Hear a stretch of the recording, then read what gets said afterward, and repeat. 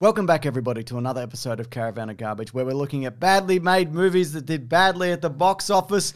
Video game edition! Huzzah! Wow, wow, wow! Or should I say, bleep, bloop, bloop? Nice, good. That's the one-up noise. Yes, it and is. Never is it more appropriate than this one, Warcraft. Yeah. They're always getting a one-up in those Man. games, as far as I know. Always getting the fire flower in these games. I remember using a hand to look over a map, and I put the hand over a big one-up, and I pick it up, and then my hand gets a one-up. And I've got two hands. Yep, good. You've played it, haven't you? I've played the Warcraft games. I've never played World of Warcraft. Me neither. And I know we look like people who've played World of Warcraft. Yeah. I know I know I either look like a guy with a 3-monitor setup or a guy who lives in a lighthouse. But I'm neither of those things, all right? I'm somewhere in the middle. So what does that mean? I'm a regular man? That's not true either. Weigh in the comments. Am I a regular man? Am I normal? Let him know. Yeah. Let him know if he's normal and a regular man. But I did play the original Warcraft in Warcraft 2, so they're like the real-time strategy ones, not the... Not what it's become. The MMORPG. The monolith. situation. The monolith that is World of Warcraft. I knew it from the moment I saw it. I'm like, I cannot devote a single second to this because otherwise it will destroy my life. Absolutely. You're saving up for that lighthouse as well. That's true. That's true. You got to pick one. You got to pick a road. I'm going to have so many monitors in that lighthouse. You better believe it. Stack them high in a lighthouse. Leave a like if you could. This is a pretty impressive undertaking for a movie that nobody saw or remembers. Absolutely. So this is Duncan Jones. Yep. Zowie Bowie himself. That's first right. Of all. Yeah. He directed Moon. Yep. A movie that I think is generally very highly regarded. Mm-hmm. He directed Mute, a movie I've not seen. It's all right. Okay, then. But he directed Source Code. Well, I was going to say, last week we talked about Jake Gyllenhaal. Creep. This week we're talking about Duncan Jones. I'm like, I wish I was watching Source Code. It's all coming together, isn't Yeah. it? Mm-hmm. Toby Kebbell's in this. Toby Kebbell's in this twice. He's back. He was in it last week. And he's back with 2 roles. He's like, no, one's not enough for me. This is a big year for Toby Kebbell. And by that I mean us talking about movies that Toby Kebbell are in. Don't you think? They are movies Toby Kebbell are in. It's true. So this opens with Callan Mulvey, the patron saint of our podcast, The Weekly Planet, who looks like he's about to get stomped by an orc. So that was actually filmed as an initial teaser. That's the first thing they ever did. Oh, I see. And they slotted it into the front of this movie to be like, remember a time before this? And I'm like, well, I don't know what this is, so I don't... Yes. I don't know. Well, that's, to me, that is the... I like it, though. the movie itself. As Well, a whole. that and that opening. I like Okay, the sure. opening, I yeah. do like it. Yeah, absolutely. I think the question that this movie gave to me was, do the fans love this one? I'm sure we'll get to it later, but there's a lot of lore in this, and there's Yeah. a lot of kind of... The mailbox is a big deal, apparently. People are like, there's a mailbox like in the game. You know, you wave the hand over the mailbox, you pick up the mail, Nope. and it says, cha-ching, One up. one up. No, I don't know what that is. No. Okay, fair enough. No, let's talk about it. Let's talk about the movie, James. Well, do you want to talk about the lead up? Because Yes, sure. initially it was announced in 2006, but then it was cancelled by Blizzard, or postponed really, because they were worried of the similarities to Lord of the Rings. But really, that's probably a good time to do it. Absolutely. Because Lord of the Rings was done. There was no big fantasy property, probably outside of Harry Potter, that was doing any kind of real numbers. And this had a huge fan base then, right? Anyway, Sam Raimi came on board in 2009 with a script by Gary Whitta, who of course wrote Rogue One, or some of Rogue One. I don't know who wrote Rogue One. Nobody knows. It's one of those Hollywood mysteries. I think it was one of those situations where every single person wrote one page and then just handed it off to the next writer, and they couldn't read the previous page, just write another page. Absolutely. But he ended up getting replaced by Duncan Jones in 2013. Duncan Jones, though, said that original script was very one-sided. So the humans were the good guys and the monsters were the bad guys. So when he came on board, he was like, he scrapped all of that and he wanted to tell both sides of that story, which I love. Because you see both I sides. see both sides, Mason. Absolutely, yeah. I see the sides of the humans, who seem to be mostly good, except for that corrupt wizard, and all of the orcs who are mostly terrible, aside from maybe 2. Sure, absolutely. And the others are just like, yeah, who are we stomping? Yeah, whatever. We're not stomping them now. We're stomping this guy. All right. All right, that fits with our code of honor, apparently, which we have. That's right. They don't look like, I'm judging a book by its cover, but they don't look like, a race of beings that have a code of honor, you know what I mean? No, they don't. And that doesn't like, it doesn't feel to me, I don't know, maybe it's As an orc racist, how does it feel to you? As an orc racist, I kind of feel like the orcs depiction in the media, whether it be this or Lord of the Rings or maybe like a Warhammer, they're, the orcs strike me as like chaotic kind of party dudes kind of thing, Yeah. They don't strike me as... But big boys running amok. But again, maybe that's, in the world of Warcraft world. Sure. Maybe they're all about that honor, You might be right. So the source for this movie... Source code? Yeah, the source code of this movie. So apparently a lot of the story from this, I can't speak to this at all, it's taken from the books Rise of the Horde, which tells of how the Orcish Horde was formed, and The Last Guardian, which shows the human side and reaction to the Orcish invasion. There was also another director who put their hand up for this project. I might save that to the end because it's a fun one and a fun, mean quote, which I love. Great. It was filmed over 123 days, looking at a lot of the behind-the-scenes stuff, like huge sets. Everything's big and thick, and it makes people look small. They're in like giant halls and giant chairs, and they look teeny tiny. Why are you building your stuff so big? Right? You're little. Build it normal. Or smaller. Then the actors don't have to work out. That's right. They'll already look big. It's a very busy movie, at least initially, because I was trying to keep track of like names and locations, and I think that wouldn't be a problem if I was immersed in this universe. I think I'd be like, oh my God. But to me, it's just sounded like, we got to get the Bloggensphere. King Grampton needs the Hexadorf. And I'm like, hate all of that. But all that kind of falls away. Also doesn't really matter to the ultimate storyline. Yes, this movie grew on me by about the halfway mark. Yeah. I was on board, and I think it's probably... not so much that I've become endeared to the characters, but more that I've done that. There's been a realization that none of these names really matter. It seems like if you know it, it's a nice little nod. And I know you mentioned this earlier, that people on the whole do like this. It got savaged by regular critics like us. That's right. The Illuminati. I thought we were men of the people. No, Mason, we're the Illuminati. Oh, what? Yeah. I could have been getting Illuminati benefits this whole time. No, you haven't filled out the forms. Oh, man. Yeah. I could do with some Illuminati healthcare, if I'm honest. I mean, this is not something to go by normally, I would say. And you could even disregard this, but it's got a pretty significantly high Rotten Tomatoes audience score. I see. And I think that indicates that, like I said, nobody's seen this, but if you have seen it, you're a fan, and then you would go to this to voice your approval. Absolutely. So that's how I read that. Yeah. Tell you what I like about this movie. Yep. I think all the character designs are great. All the various orc, they've clearly taken a lot of time with every orc design, or at least every main orc character. They've all got a nice different look. They've all got different bejeweled tusks. A big tusk. They've got a big tusk, or they've got, assorted animal skeletons that they're wearing as armor and all that sort of stuff. Nooks and crannies all over them. All of their various nooks and crannies, of course. And, of course, Paula Patton as the half-orc, who they just went, oh, let's just have a regular lady and paint her a sort of pus green. Yeah, initially I'm like, is this a tall woman? I mean, she's tallish. Sure, yeah. But she's not that much taller than a regular woman, or maybe even arguably the same height. Yeah. And two notes to that. I think one is obviously that she has to interact with the humans the most. Yeah. So you need one that isn't as heavily CGI'd as Do all the the Hobbit others. trick. Exactly. And also they want to give her a sort of, little bit of a romance situation. Yeah. You need that between her and Travis Fimmel's character. But I do think it would be better if she was just a regular orc in that situation, right? Yeah, absolutely. That's funny. Yeah, for you it's funny. Yeah. And also upsetting because you're an orc racist. That's correct, yes. Just to be clear though, I'm also an orc racist. I'm with you. I also think one thing I find really funny about this universe and this movie is that pitting a normal person or even a soldier against an orc is insane. That's like fighting a bear in armor who can use a mace. Right. Like, that is wild. One of them just throws a horse at one point. And I know you use skills and speed to get around them. Yeah, but you can't dodge a horse, can you? No, you can't. A horse being hurled at you. But I mean, you don't, in a lot of cases you don't need that, because if you're a main character, you have that plot armor, that special kind of plot armor where you get flung out of danger instead of being squashed flat. Yeah, that's It's right. one of those movies, Yeah.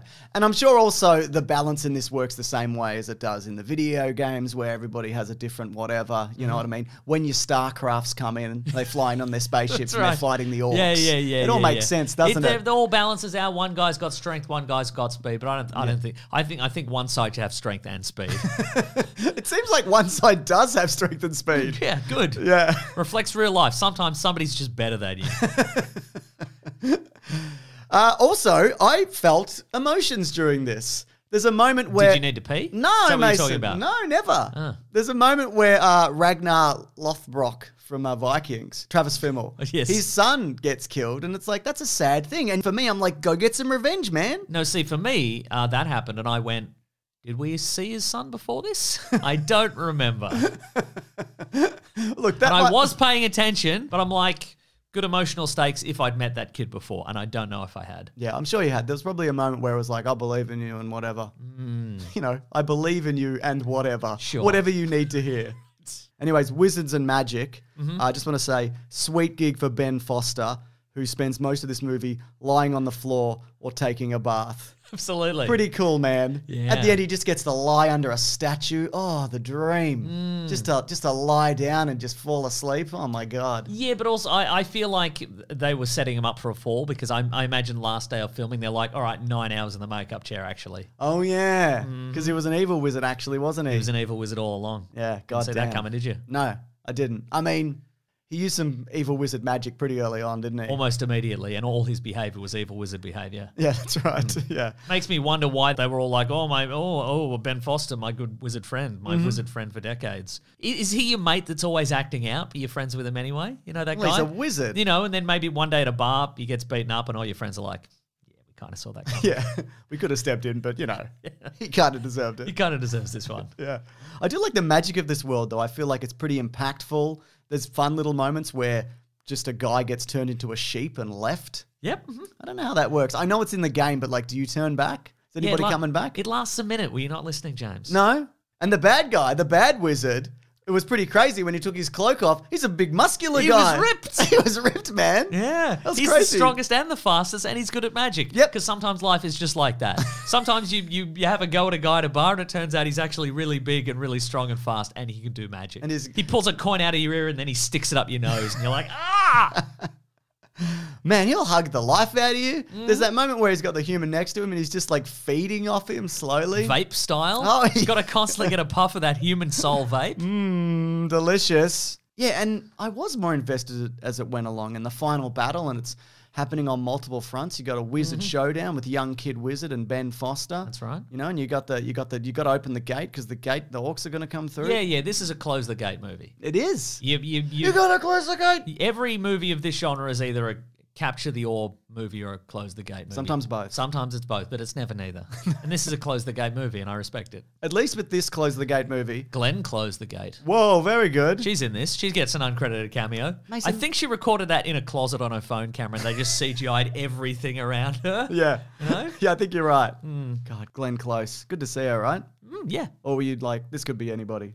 Could have been anybody. No, I knew it was Glenn Close, and I loved it. No, but I mean, like, do you think they could have given that role again to Toby Kebbell, maybe? No, because Glenn Close is the world's biggest World of Warcraft fan. I didn't know that. I knew it. Does she know that if you dig really far down in World of Warcraft, you'll get to the Dungeon Keeper universe? Huh. Did you know that? And if you go into the sky, it's Flight Simulator. That's amazing. All these games are linked. They're People all don't know connected. that. That's wild. That's wild. But I was invested in that final battle. This kind of snuck up on me. Normally, a movie like this, you get less invested as you go along, but it's the opposite. What do you think that was? Do you think it's the emotions? I think it's the emotions. Do you think it's because the orc visual effects, they clearly worked on them enough that you actually can see them emoting? Yes. Whereas a lot of this sort of movie, it could be anything. Yeah. You know what I mean? I mean, you know, it's the Gollum, it's the Andy Serkis team, it's all of that. It's Toby Kebbell. It's Toby Kebbell. Cobra. Yeah. So it makes sense that it looks like this. And also, you know, people die in this that are important. Like the lead orc dies, as does his wife. Mm-hmm. And then you're like, oh, anything can really happen here. I hope Dominic Cooper doesn't get stabbed. He does. Oh. He does. He gets stabbed. Yeah, he gets stabbed. He's Tony Stark's dad. Yeah, I know. Yeah, man. Just linking it to Marvel, you got to.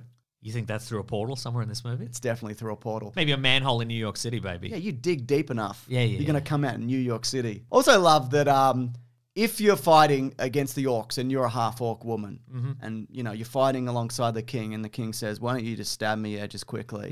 And then you do that. Code of honor. Code of honor. All the orcs are just like, great. You weren't getting swarmed by orcs. And look, we were going to kill you.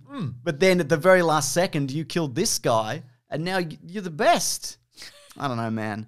I don't know about all that. Do you think it should work like that in real life? Like maybe you're in a long line at the supermarket and everybody's upset, but you just kill a guy and they're like, Woo! Wow, you can go first now. They probably would let you go first. I think they would definitely let you go first if you did that. You might not get too far. The Woolworths security guard might give you a bit of a run for your money. Those gates that close would probably close on you now. Yeah, that's right. That's fun, isn't it? Oh, and there's a showdown at the end, a big revenge showdown against Travis Fimmel and a guy with the gooeyest, spikiest hand who killed his son. That's right. Look, I like how it went down. Go for the nuts makes sense. Bold move also. Do they even have nuts? Exactly. Well, they have babies. Yeah, but maybe not from there. Oh, it's a great point. We don't know. Yeah, that's true. Could be all tusk related. Could be tusk related. Yeah, but it's not because they got him in the nuts. I was kind of hoping for more of a knockdown kind of drag out brawl because I had seen this at the movies. I'd forgotten most of it. Yes. But, whatever, I guess. But boy, doesn't this set itself up for a movie to come. Yeah. Oh, the stakes have never been higher. Don't worry about it. Do we get it? Do we get the sequel? No. Oh. Or we can talk about that after we do Trivia Craft. I like that. Yes, good. It's the trivia section of the show. Here's some names that were considered for the lead. Wait, which lead? The main guy. Travis Fimmel. Travis Fimmel. Okay. Australia's own. Is he? Yeah. Good for him. Yeah, good for him. He's in Vikings. He's in Vikings. He was a male model. He hasn't got it now. He's not as good looking I as was he going to used say, be. was he a male model for Awful Scraggly Beard magazine? I mean, he is now. Yeah. I'm a creep who lives in a lighthouse magazine. No, he's very good looking still, Mason. I've got a 3-monitor setup magazine. He wouldn't have 3 monitors. His phone probably flips out. He's a man of the land, as far as I can tell from his Instagram. Paul Dano feels more wizard related, don't you think? He could be the little wizard man, yes. Anson Mount. That works. He's more the king, though, I would agree. say. Yeah, okay, all right. He's too big to be the king. You need a little king. Yeah, that's Makes right. everyone else look big. And all true. the props look bigger. Yeah. Anton Yelchin. Okay, I would see him more as the son, maybe. Or the wizard. He could be the young wizard. wizard. The young wizard. Yeah, RIP. One of the greats. There's a lot of video game stuff in this as mentioned. So there's a bit where, remember, it zooms over the battlefield? Oh, perfect. I'm like, I wish there was a big hand. I wish there was a big hand, Mason. Sure, yeah. Their little war tables got little hexagonal parts to it. Okay, they're great. It's good. from games. That is from the games. The mailbox, it's from games. The mailbox is from games. It's true. It's undeniable. And remember how I mentioned another director threw his hat into the ring for this? Oh, yes. Now, there was a man who ran amok in between the years, I don't know, roughly 2000 to 2010, just making any kind of video game adaptation that would allow him. Oh, I know who this is. Yeah. Is it Mr. Uwe Boll? It certainly is. So he contacted Blizzard about directing the film, but... Always a great start if you're walking down the street putting out resumes. But Blizzard refused. We've seen everything you've done, they said. Uwe Boll spoke to MTV News, and this is how he frames it. I got in contact with Paul Sams of Blizzard, and he said, we will not sell the movie rights, not to you, especially not to you, because it's such a big online game success. Maybe a bad movie would destroy that ongoing income. Which is possible, I guess. I mean, this survives outside of bad movies or movies that don't do well, so I'm sure it's fine, right? That's quite refreshing that he just said. Yeah. Like, he didn't sugarcoat that at all. He didn't say, oh, they said you'd be too good at this. We'd never be able to make a sequel because your movie will be too good. Yeah. At least he said, no, we won't sell it to you because your movie will be bad. Anyway, in terms of budget... Go on. It cost $160 million, which at the time, not adjusting for inflation, was the most expensive video game movie. Okay, all right. Was it also the most successful video game movie at the time? It was one of, because the return of this was $439.1 million. It also did really well in China. Mm-hmm. It holds the record for the largest weekday to midnight opening in China, in communist China, which you love. Do I? Is that a new piece of law for this? Sure. Okay. These last few weeks, we've been calling this a series of badly made movies that did badly. Yeah. But compared to some of the massive flops of the last couple of years, these are doing quite well. This is also on the upper echelon for me of video game movies by quite a long way. Mm-hmm. It's a pretty good one, Mason. Yeah, but I mean, you think about like the last couple of Marvel movies. Yeah. You know, there's been some soft box office openings recently. The Fall Guy. Precisely. Mm-hmm. $400 million is not bad. No. Well, according to THR, it needed $450 million to break even. Oh, well, then it is bad. Yeah, and executives say that it lost probably $30 to $40 million for them, which is funny because it's just executives. Yeah, it's not our money. That's funny to me. That's right. What are they going to spend the money on anyway? No, they're just going to put it in their bank account and watch number go up. That's right. Now, director Duncan Jones, though, he's acknowledged the problems with this movie and stated that the initial cut was going to be 40 minutes longer, but there is no extended version. I don't think that's what would have saved it. Well, here's the thing, right? Yes. It's not like a clean 40 minutes. It doesn't exist. I see, okay. So he said, trying to make a movie like Warcraft, you get killed by the death of 1,000 cuts. You go through a writing process up to the deadline of shooting the thing. You lose ideas in the writing process. Then sets change for whatever reason and notes come in. You're changing things around a 3.5-year process. You get these little changes that are constantly course correcting. When you make a little change, it doesn't seem like a big deal. When you keep making those little changes, suddenly you're basically spending all of your time trying to work out how to patch up what has been messed around with. And as a result, a lot of scenes ended up not being filmed or omitted in the early phase. They cease to exist because the effects work never gets done. Some of it's not even at that stage, so there is no possibility of there ever being a director's cut. It's purely in my head. And he said that he's equally proud and furious about Warcraft, but would be open to the suggestion of a sequel. Okay, so it wasn't just like a solid 40 minutes with a king teaches the half-orc lady to be prim and proper like in My Fair Lady. Oh my God. Maybe it is. I mean, that would be cheap. Yeah. She's just painted pus yellow or whatever. There's no need for special effect. Not a single one. I mean, he would have to stand in a little ditch so Yeah. she looks taller. He's not that tall, though. No, yeah. He's not that tall, Mason. Okay. It makes her look bigger. Yeah. Yeah. Also, Duncan Jones, his wife got cancer during the filming of this, Oh. but she got through it. And his dad, David Bowie, you might have heard of, died. Oh. So this is, like, again, amazing that it's like this, you know? Yeah. It's pretty good. I was going to say, could there be a David Bowie song on the soundtrack? Maybe. Maybe that would have saved it. What would be a good song? Let's Orc Dance could have been called. He could have called in a favour. He could have. Hey, Dad, could you do a little remix on this? Yeah, so there are these things called orcs. And if you wouldn't mind. He's just like, I'll do it. I don't want to hear. I don't want to know about computers. You know China Girl?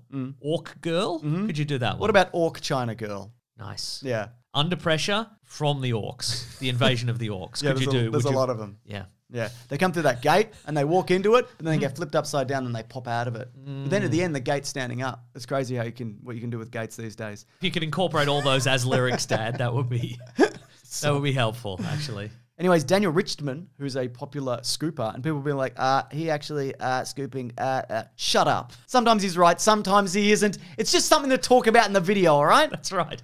So Daniel Richman, though, revealed in 2020 that there is another Warcraft movie in the works, but we don't know what that is. I would say it's almost certainly not a sequel to this. No, but if I had to guess, I would say full CGI animated and on Netflix, all episodes at once, and everybody will immediately forget about it. And they'll say, not a patch on the original. Not a patch on it. No. All those cutscenes from Warcraft and StarCraft, same game. Shared universe. Shared. It's not it just is. Oh. It's just the same, Mason. Okay, all right. All right, guess what? We got one more of these to do. Oh. And why not end on a real low? Here's a hint. Why end on a real low? Here's a hint. Oh, is it Assassin's Creed? It is Assassin's Creed.